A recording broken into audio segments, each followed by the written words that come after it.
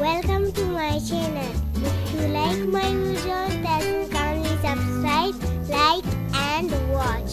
Thank you. Bismillahirrahmanirrahim. Dear friends, welcome back. Today we will solve problem 7.4.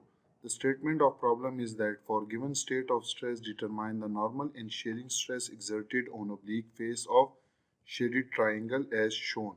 Use a method of analysis based on equilibrium of that element as was done in derivation. So you can see here that this is the element under state of stress and this is the shaded portion. I will draw over here.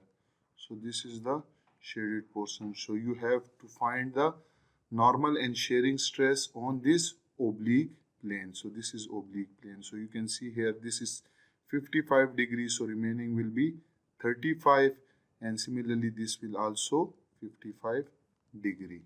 So I have shown this element over here.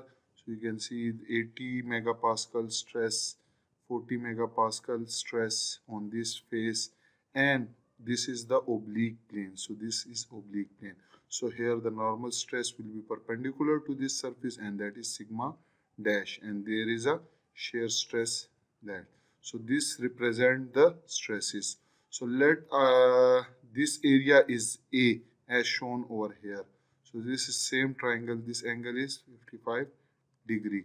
So let this area of oblique plane is A. So again this face will be equal to A cos of 55, and similarly the perpendicular face will be A sine of 55 degree. So we will resolve these stresses into forces. So again you can see if I multiply this stress with this area, so the force on this area will be 80 into A cos of 55, and this force is in this direction, not in this direction. So this force is in this direction. Again this stress will be converted into force if you multiply this stress with this area. So again you can see 40 into A sine of 55, force is acting on this, and this stress is when multiplied by with this oblique area. So this will be sigma dash into A, and shear stress will be converted into shear force by sigma tau dash into A. Now we will resolve each force into its rectangular component in the direction of sigma dash and tau dash.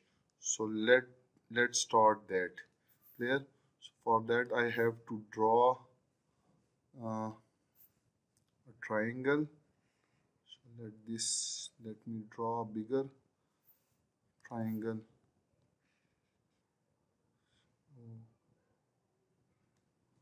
And similarly another triangle. So this angle was 55 degree. Sorry. 5 degree. Now I will choose different color in order to have a clear understanding. So let this force was, let me show over here. So this force is 80 into A cos of 55 degree. Here again this force which was 40, not in this direction, but it's in this direction. So this force is 40 into A sine of 55 degree there, and this force is sigma dash, and this is shear stress. So this is sigma dash into A, this is force, this is tau dash into A, and we have two normal forces, one is this and this. Clear? So we will convert them into its component. So if I split this force into its rectangular component, one is in this direction in sigma dash direction, another in, so let this is parallel to this force, shear force, and another one is parallel to this sigma dash direction. So Again, if you look at this, that this force is perpendicular to this face, clear, and this force is perpendicular to this. So the angle between this face and this face is 55 degrees. So angle between this force and the force that is perpendicular to this oblique plane will be 55 degrees. So this angle will be 55 degree. Again, this stress will be equal to this perpendicular stress will be equal to 80A cos of 55 degree into cos of 55 degree, because this is base. So cos of 55 degree, and this force will be equal to 80A cos of 55 degree into, this is the perpendicular, so it will be sine of 55 degree. Also, we will split this force into its component. So let me split it. So one force in this parallel to this, clear, and the second force will be parallel to this. Sorry, the force will be parallel to this, clear. So you can see that this face and this oblique face having angle 35 degree. Now this force is perpendicular to this face and this force is perpendicular to this face. So this angle will be 35 degree and this angle will be equal to 55 degree. So again, this component will be equal to 40A sine of 55 degree, and since it is perpendicular, so it will be again sine of 55 degree, and this component will be equal to 40A sine of 55 degree into cos of 55 degree. Now you can see that the force has been, all the forces have been resolved into its component along sigma dash and tau dash. So we will apply equilibrium condition for getting sigma dash and tau dash. So sum of all forces along sigma x dash is equal to 0. Remember, this subscript means that in the direction of sigma dash, and if you take this direction as negative and this direction is positive, it's also correct. And if you take this as positive and other one is negative, it is also correct. I have assumed that this direction is negative and this direction will be positive. So again, you can see in this direction, this force sigma dash into A, which is negative. Now there is another force which is this one in direction of sigma dash. So it will be 80 into A. This is cos, so I will just write cos square 55. Again, this force is in negative direction because it is in same direction, which is 40, this force, which is minus 40 into A sine square 55 degree. So this is sine square 55 degree. Their sum must be equal to 0.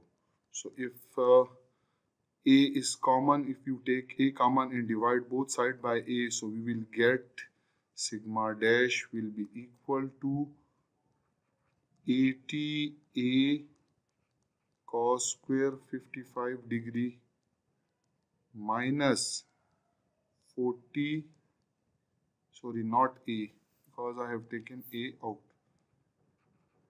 So 80A, let me write it again. So it is 80 cos square 55 degree minus 40 sine of sine square 55 degree. So when you calculate it, So the value of sigma dash comes out to be minus 0.521 megapascal. So this is normal stress on oblique plane.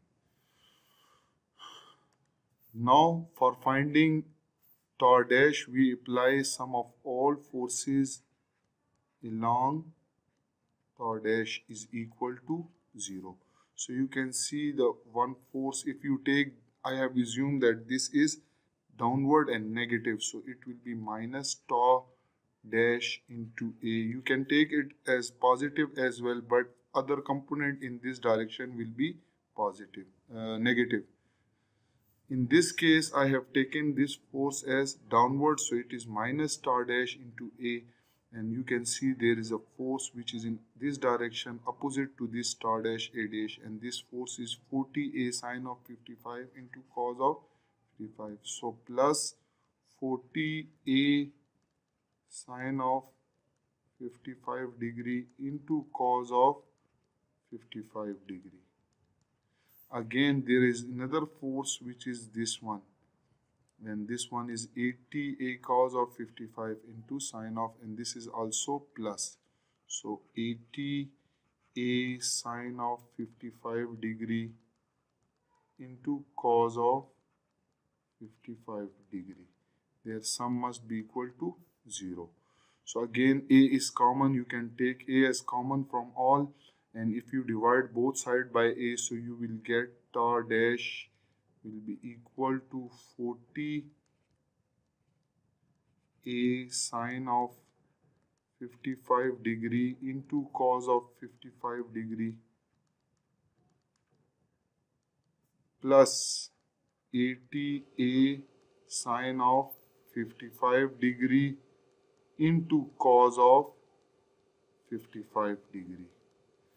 Both having same element, so it will be equal to 120 into A sine of 55 degree into cos of 55 degree. So again, by using your calculator, if you calculate this, so this tau dash will be equal to 56.4 megapascal. So this was all about, so we have the value of sigma dash is equal to minus 0.521 megapascal there minus, and this tau dash is equal to 56.4 megapascal. One more thing is that this value is negative, so it means that our assumed direction was this one, and this is tensile one, so you can say that this will be this one there, and this force shear stress can be in this direction, if because we have assumed downward as negative, so this is negative, so this is positive, so your direction may be like this there. I hope you have enjoyed the video. If you have any question, you can ask. Thank you for watching.